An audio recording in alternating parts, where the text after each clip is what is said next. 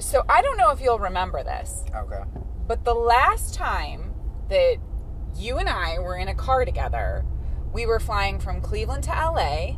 Yes. I was going to Beverly interview. Hills. Yeah, I was going to interview the guys Hills. from Monday Night Football. You were going to be on Jim Rome's show. Yes. And Universal, NBC, did not give me a car, but Jim Rome did give you a car. And you gave me a lift. Yes. Which was the nicest thing. Yes. I know. You were so kind.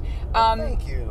I was on your show a bunch of times, so I was like, I couldn't leave you there. And I remember you had your phone. You was like, oh, okay, I'm good. I'm like, you know what? Come on with me. It was the nicest thing because you didn't. I mean, you knew me, but you didn't know me well. I mean, we've become friends since then, but it wasn't like we were close friends then. And you gave me a lift to the hotel, which was a totally different hotel than where you were staying. It was so nice of you. Well, Cleveland. I know, right? We do feel connected that way. Exactly. Was that at the time sort of the beginning of when you were starting to do radio and broadcast and trying your hand at a little of that? Yes. Also acting as well. That was like when it all started. Like I started going out to LA like really rapidly, like getting real familiar with it, and ended up being on the League on FX and Hot in Cleveland, Betty White. I remember that. And going out there shooting commercials and being on NFL Network. So that's where it kind of, you caught me like at the early stage. I actually had more practice on your show than anywhere. Like that gave me like the confidence to be in front of being in front of the camera and knowing I can do this. Like I can do this.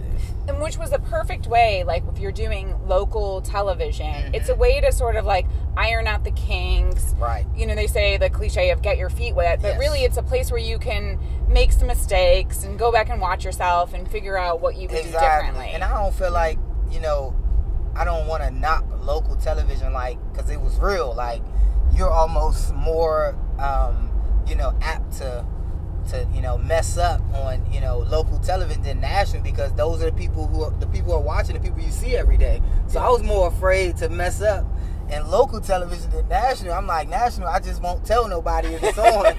But local, they're going to see it play over and over. And, everyone watches the news and Channel 3, so it's just, that was, how I got my feet wet, but got more confidence in just, being in front of the camera, knowing that I have the ability to speak, well, intelligently, and to just, get it under my belt. Like I wanted to like increase my resume, so I put that on my resume. Like, yeah, I've been on Channel 3. Like, check me out on there. Sure, NBC Cleveland, right? Right. I would film it, tape it, TiVo it, and send it, because even when you know this, you have a reel. You know, when you want to be on NFL Network or ESPN or any station or broadcasting station network, you have a reel. It's your resume. Yeah, that's your resume. You guys were on my resume. I love it. I think that's so cool. Right. When you think back to like days at Kent State, would you have even imagined yourself doing some of the things that you ended up doing, like acting with Betty White? Never. On Hot in Cleveland? Never. Like, I couldn't even imagine, being in Ohio. Like, the reason why I ended up at Kent State, I'm from D.C., and I played at St. Ignatius. We had a game against St. Ignatius, and we practiced at Kent State. So I never thought, when I was a kid, I'm like, man, this...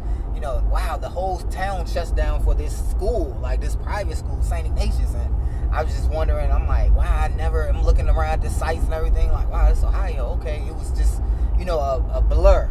And to actually end up out here, and, I end up, going to Kent State, getting my wife, and I never could imagine that would have took me to LA, NFL Network, NFL for that matter.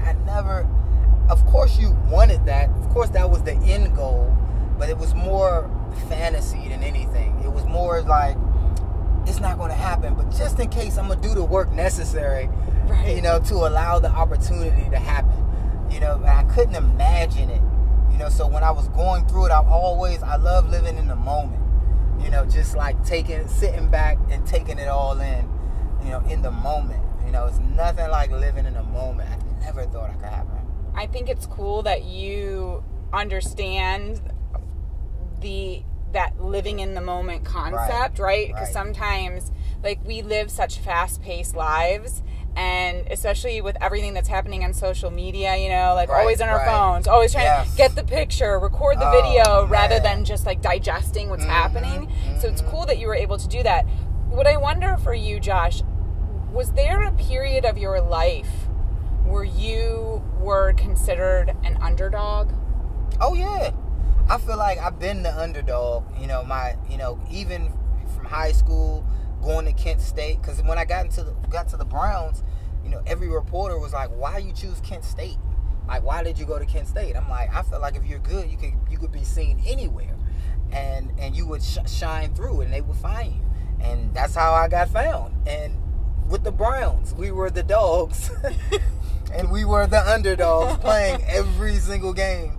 You know, everyone was against us, and every team was, ranked above us. So anytime we won, it was like a great thing because we always were the underdogs. It wasn't drafted, came in. I used to boast coming in through the back door, and that's what gave me that, that drive, that niche, that chip on my shoulder to prove that I belonged in the NFL and playing with some of the greatest athletes and becoming one of them. Because let's talk about that. So, undrafted free agent, 2005. Right. Then you start tying and breaking records. 100 yards. Waits and this is the second time. To kick it away. This is the second. In the same game, I broke my own record to score the 8th touchdown to get the NFL record from myself. He's to the 20. He's to the 30. He's to the 35, 40, and he runs by them again. Here comes Cribb. Did you get chills?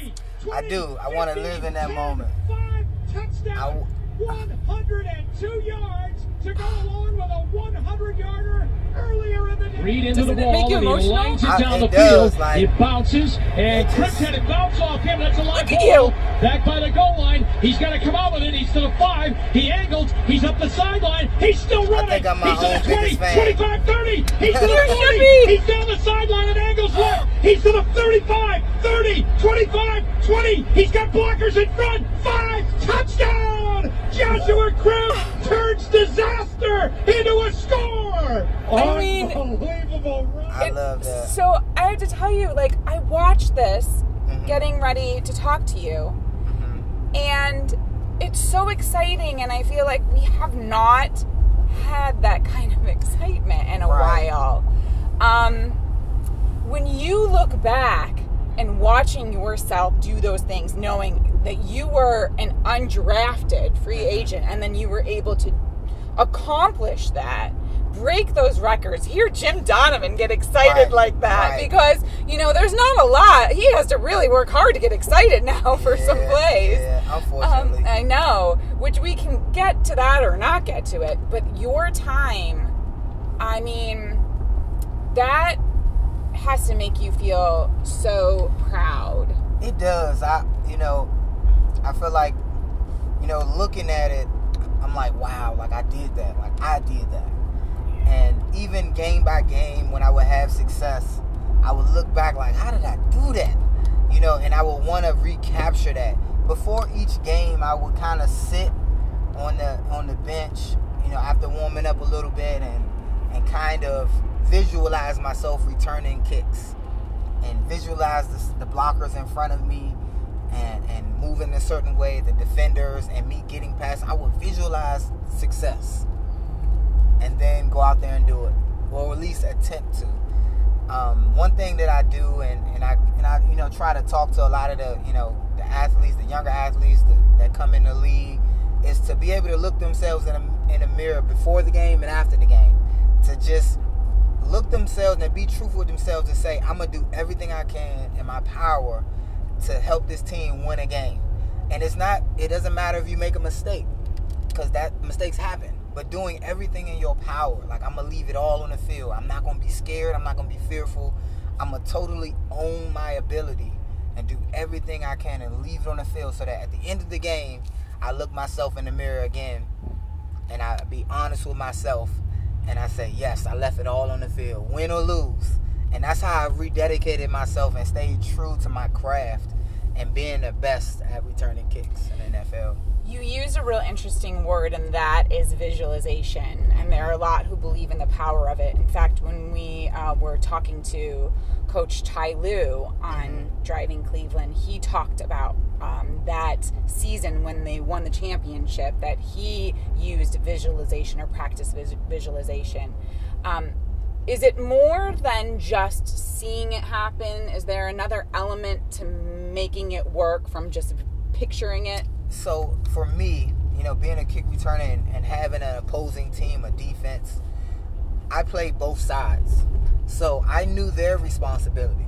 I used to call it counterintelligence. I knew what their responsibility was. I knew that they're going to have a contained guy. They're not supposed to let me get outside. So he has to stay out there. So no matter what, if I go inside, he's going to stay there because he has to keep the inside contained. So knowing all their positions and their responsibilities went to my favor as well.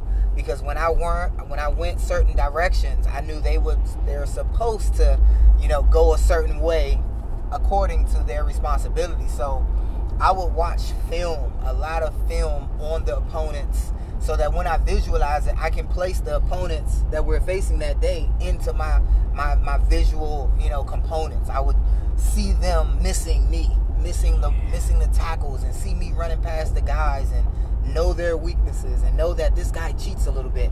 He really wants to make the play, so he's going to cheat a little bit. So that kind of worked to my advantage. And having vision, I mean, you can only prepare for so much.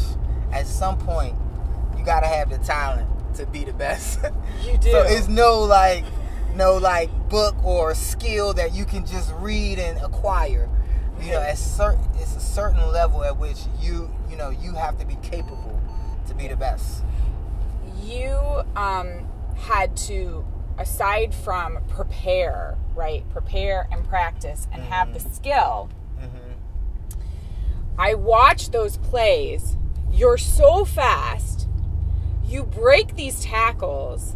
And then were you surrounded too by talent that was blocking really well? Because somehow I'd see moments where I think, how is he not going to go down? Right. And you didn't go down.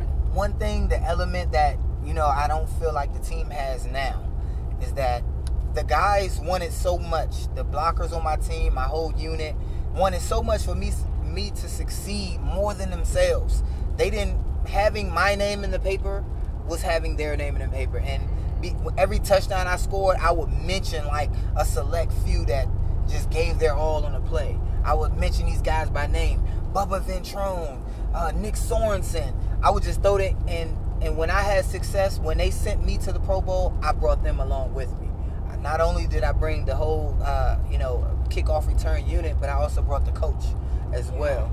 Yeah. So when you have, guys like that who will play selflessly, anything is possible. Football is the biggest team sport. And when everybody is going in the same direction, that's when you have success. When you don't, you can tell that everybody is for themselves and they're going in different directions. So what's wrong now? I mean, because I feel like it's been a long time, and when things don't go right, there can be a lot of finger pointing. Yes. I mean, it is. Is it that the team needs a new owner? Is it that they just keep messing up their draft picks? Is it that there isn't team unity? And you and I mean, we both have friends on the team, so there are people that we root for. I mean, we obviously want this team to do well. I believe it's more so how young the team is now. They're the youngest. They have been the youngest team in the NFL for the past 3 seasons. Yeah. Very young. I mean, you probably will find 1 or 2 guys, Joe Thomas being one of them, with more than over 5 years of, NFL experience. Right. So when you have a young team like that, who do you go to for leadership in the moment? Well, that guy is on the field. Well, Joe Thomas, he's on the field. On defense, you have like a 5-year player, a guy that's 4 years in the league, like Christian Kirksey. Yeah. With not, who's a good talent, but not enough experience to lead the whole team based off of his own NFL experience. So you have a very young team, and my advice and to the organization, and every time I get an opportunity to talk to Haslam or Sashi or any of the guys, I just tell them to stay the course, because the old way didn't work. our fanship, the fandom in Cleveland, they're so strong that we demand a winning team now. And it just can't happen that fast. And that forces the organization to, draft the number one pick who may not be the best guy. To pick this guy right now and get rid of the other guy instead of waiting and allowing guys to develop. I think that's what it is. We go through coaches, so quickly in Cleveland. As the quarterback goes, the head coach goes. And we've been through so many quarterbacks. I mean, it's one jersey that has like a list of all the quarterbacks we went through. Well, there should be another jersey that lists all the coaches we went through as well. So, I mean if you were, just by showing, like, with length of hands, how big is a playbook, an NFL playbook that you got? The yellow pages is the easiest thing that I can relate it to, and so it's thick, right? It's very thick. And so now, a guy like Joe Thomas, he's had how many of those that he's had to learn and relearn and relearn? Every year, and even when I was been in the league, we would change, offenses every year. And the thing with that is you're cramming all of this knowledge. And the whole dumb jock thing, I mean, this is a different era of football. So you have to be intelligent to be an NFL athlete because there's so much information that's crammed into you in a short period of time. So we're there in training camp from 7 in the morning to 11 at night, cramming in this knowledge and then going out in the field and doing it. And like I said, yellow pages, a phone book, very thick. We're cramming all this information in within 2 weeks. You're cramming it in. So you've probably seen, since you've seen a lot of players come and go, you've probably seen some go who maybe you thought, oh, gosh, I mean, that was a great player. Like, if we could have just, like, stuck with it and, continue to build and continue to move forward. There's nothing you can do about what's in the past. Right. But let's talk about what we have now. Because, people start to get a little antsy. Yes. Oh, they stink. Now the coach is going to go. The owner's got to go. The quarterback's got to go. We're going to get a new this, and that. Who do you see right now that you think people could get antsy about? And you say you see talent. Because you're a smart football mind. Right. And you were a quarterback. Yes. Quarterbacks have to be smart. Yes, definitely. Well, I see that in DeShone Kizer. I feel like... not talking about the past, but if we had a Josh McCown still, and I was very sad to see him go, only because of his leadership. We were looking for a new quarterback in the draft, and you need a leader in the locker room who plays that same position, who can teach a DeShone Kizer how to be a leader, how to read defenses from a player perspective, how to receive coaching. How to command your team, how to act off the field, how to take the blame. All these things go into being a leader on the field. And I'm sure he knows this from being a captain and a leader for 4 years at Notre Dame. But it's very different in the NFL. You get paid for this. So it's no longer for fun. It's no longer, a hobby. It's your job. And I think that we lack that leadership to usher in a DeShone Kizer, because he did need to sit under a leader to listen and to learn, or to have somebody on the sideline who is not the coach, who players respond better. I don't know why is that, some guys do and some guys don't, but a lot of players respond better to other players who've done it before them, and it provides a credibility. And they take it to heart and they listen to those guys. So that's the guy who we're getting antsy with. We're getting antsy with him because he's young. He has the weight of the Cleveland Browns on his shoulder. He's supposed to be the guy. And we put all this on him and say, go win a game. Take us to the Super Bowl. And we don't necessarily put all the right pieces around him to have success. So, because the right pieces aren't around him, you would be able to say, we're going to get exactly what we've seen, right? Yes. But with the right pieces around him, what would you liken him to? Like, what could you see happen with a DeShone Kizer? Oh, I could see us being, right away with pieces.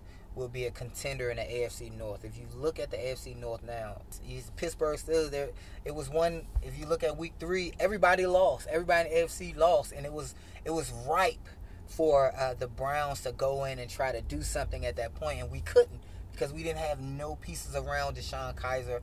Our receivers, who are talented guys, they didn't come through for him. Dropped a lot of passes, and they know this. They'll tell you, and they're kicking themselves for it. Our guys who post to catch the ball aren't catching the ball. Yes, he's having accuracy issues, but we're not talking about accuracy like missing them way behind him or way above his head. We're talking about just slightly behind him, where a better athlete will get those balls, will catch those balls, and will make him look good. Those are the athletes that quarterback loves to throw to. And when I was a receiver, I'm like, throw me, I don't care. If it's in the framework of my body, behind, low, down, I got to catch it. And I'm going to make you look good. And I don't think we have those type of guys around him because they're young. And we don't have those guys to make him look good. We have talented running backs, but we don't have elite running backs to make Deshaun Kaiser look good on 3rd and 9 and hand the ball off or throw a short screen and they get it. You've seen that. You've seen glimpses in Duke Johnson and Isaiah Crowell, but they're young themselves and they have a long way to go. So you look at the team as a whole, if they only had intricate veteran leaders all around their team, we would be a different football team altogether. Do you find it difficult to be a fan? Because I'll tell you this. I mean, I grew up in Cleveland. I know football Sundays, Brown Sundays, were in my home chili, soda pop, which we were never allowed to drink. So, like, you know, a little bit of junk food. Right. My mom, every time the phone would ring, she would answer it by saying, "Go Browns," and then bark. And you know my mom, but she is not really the typical barker. Yeah, she's like, you know, like she wears her pearls and is lovely, but they were so into the game. So I didn't understand football as a kid, but I just knew all the adults got really excited and would jump up and down. And so there's for some, that's not lost. For others, there's a little of that's lost because it's just been like year after year after decade after decade of feeling frustrated. Do you feel that way now as a fan? Do you get frustrated? I do get frustrated, and I enjoy it because that's what fandom is all about. That's what makes Cleveland Browns, bar none, the best fan base, because we don't win. And we still have a great and a huge fan base. And yes, it's tough to cheer for a team that doesn't win, but it sets you apart from the rest. It's easy to cheer for a team that wins every game, that goes to the Super Bowl every year. I mean, they pick up fans in every state. I remember as a kid, I was a Chicago Bulls fan because Michael Jordan played, and they went to the championship every year. I mean, you look at LeBron, he was a Cowboys fan because they used to beat the Redskins, and they used to win Super Bowls. And he was a Yankees fan because everybody loved the Yankees. They used to win. It's easy to cheer for teams that win. But when you have a fan base that's secure and solid and you don't win, that's how you know, and that's how you can tell we have the greatest fan base. And I love it. I mean, win or lose, I just want to see that progress. I want to see that the players are giving 100% effort. Because in Cleveland, man, you got blue-collar workers. They work hard for what they earn. The players have to reflect them. They have to work hard and earn those wins. And if they don't win, we got to see that they left it all on the field. Anytime I need a motivation, I just go talk to a fan. I just go on the way to the game, I'll stop past the tailgate and look at all the fans out there early in the morning with coats on in the cold, rooting for us in the rain. And because that's what you get a lot of in Cleveland, a lot of rain, cold. I would love that because the fans would be out there right with us. And that's how I got most of my motivation to do it. It's from the fans. So you're now so cool that way, though. You're very approachable. And by the way, I mean, you are more recognizable than a lot of the guys who even currently are on the team. So fans know you. I know the hair is a little bit of a giveaway. Gives it away, But it's like Cheers. You love to go where everybody knows your name. So when people say like, "Oh man, you going back to DC or you going to a warmer climate?" I'm not like, no. I'm staying right here in Cleveland where I'm raising my family. My kids love their schools. They love their friends. I love the people, and it's such a warming feeling to go to the gas station, be pumping gas, and a fan come up to you and be like, man, thank you for all you've done, and man, I really appreciate it. Was some hard times, but you were a bright spot.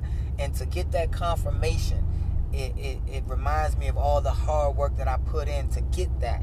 So I'm excited to hear that, and you know, I love it, and you know, I'm like, man, I must have been pretty good, you know. Not only were you excellent, I mean, 3-time Pro Bowler, right, breaking records, but, and this is the even bigger thing, you're not originally from here, but you endeared yourself by making this your home. You chose to come back. You've chosen to stay. You've played for other teams, right. And sure, the Browns were the team that you played for the longest, but you chose to continue to root for this team and support this team. Clevelanders love loyal people who love their city. Yes, they do, and I'm loyal to this city. You know, to the fans, to, you know, the workers of the city. You know, I have a great relationship with the police force here, our police chief in Cleveland. My father was a police officer, and it's just, even when I left here and went to a different team, I got homesick from Cleveland. Like, I was like, wow, like, I miss Cleveland. Like, I'm literally sick I was in LA and in Oakland and San Francisco. I'm like, I'm sick. I need to go back to Cleveland. Like, we don't boast skyscrapers and this and that. We boast the relationships, the people, the everyday life living in Cleveland is what we boast. You know, let alone, you know, that Cleveland was on the rise. Let alone we have the Football Hall of Fame, the Rock and Roll Hall of Fame, and the city is rising attention with the Cavs and the Indians. But everyone, because of that, is seeing how great the city is and the people is, for that matter.